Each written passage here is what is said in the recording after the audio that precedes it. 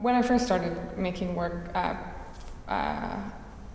more professionally, it was just, honestly, like it was something I did for practice. The different textures and colors and fur lengths, it was like, that's a very challenging, I feel like, very challenging subject because it's so diverse.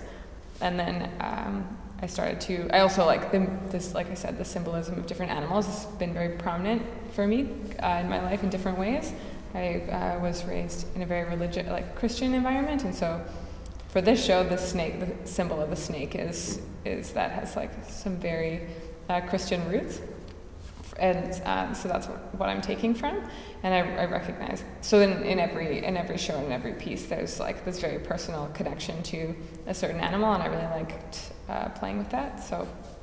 So this series, especially the sculptural part of this series, and what I was speaking about the like creating different deities and kind of a myth around each one, that's the start of a much larger project. I'd like to expand upon that and like kind of create a whole realm of these creatures and write about them and make different work, like a variety of work around each one.